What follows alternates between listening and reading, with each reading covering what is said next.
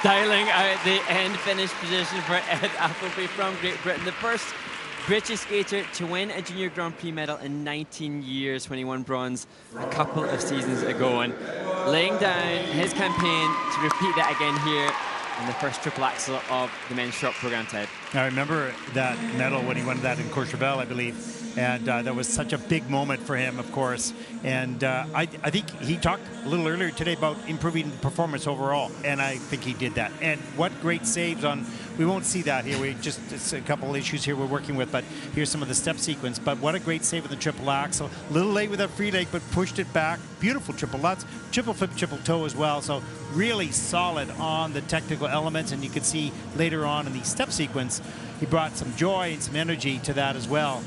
Skating clean. And then just, as you said, a good cover up on that little slip there. Yeah, that's great. I love how he styled that out. So and your impressions, good job, eh? Well, really good job. And respect to Wendy Ross working on the choreography, and also John Wicker, a coach that he's been with for many, many, many years, I think for the entirety of his skating education, and they've worked so hard. And knowing the backstory, knowing that, you know, skaters that come from relatively smaller skating nations have to have big aspirations to elevate their standards to compete internationally. And I know that he's landed quads in practice, and he's made that triple axel fairly consistent, and that's total respect and admiration for the team. And hopefully now he's going to get closer again to repeating the success he had a couple of years ago. I'm sure that the skating skills will still continue to be something that they'll need to hone and develop to have competitive outlook against the Japanese, where flow and glide is so impressive. Yeah, 67.85 personal best, and he'll come close to that in this case. Good solid technical skate, improved, and we're still early in the season.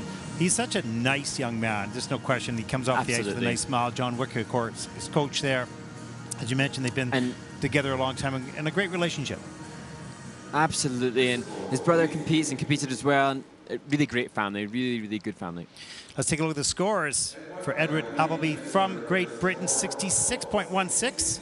And that'll put Edward currently into first place. I'm not sure what they're thinking about it right now, but look how close it is. 4/100ths of a point difference. Wow, that's tight.